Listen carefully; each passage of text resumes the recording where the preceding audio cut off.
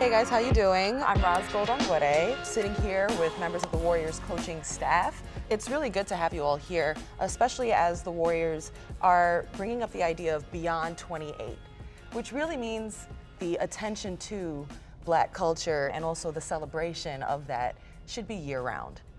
Do y'all treat February any different than another month just because it's Black History Month? I don't. I mean, it's not like I'm going out here doing this pro-Black thing, you know what I mean? Because I'm always going to be Black, you know what I mean? So it's not a difference for me. You Black every single day. You know what I mean? Exactly. So that's how I look at it, man. It's like, man, I want my kids to understand the different Black people in history that have done tremendous things.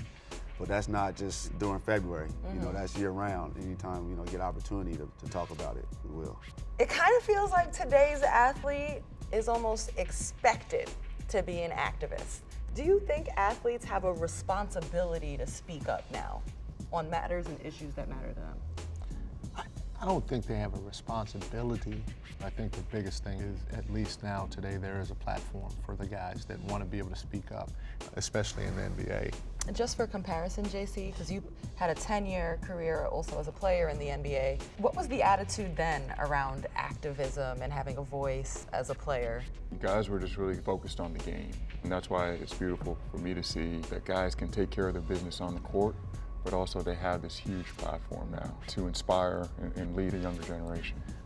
I love the idea of passing down gems of wisdom, and I think that's something that's so core to the idea of Black community. But what are the important nuggets you pass down to your kids? The fact that my kids are of a minority, I guess you could say, and I hate to use that word in that regard, but when anything Black related comes up, it's going to be questions to them, and I want them to feel comfortable in their own skin, but also comfortable to coming to me and expressing how they're feeling, being one of the very few in their school or in their area. And I think the most important thing as a father is just trying to help guide and educate your kids on the burdens that you may have being an African American growing up in today's world, and not allow that to be a crutch and hold them back with whatever they're trying to do or accomplish at that particular point in time. Isn't it whack though, sometimes having to walk with all of these burdens on your shoulders See, while our counterparts may not have to I think do what Mike that? said was very crucial though, and very key. You don't use it as a crutch, you don't use it as an excuse.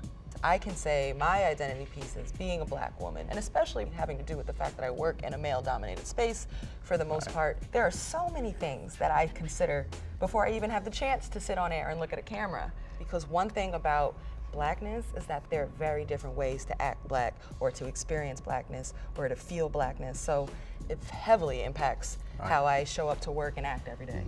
Yeah, it's tough. That's the reality of it for people of color. But at the end of the day, if there's a will, there's a way.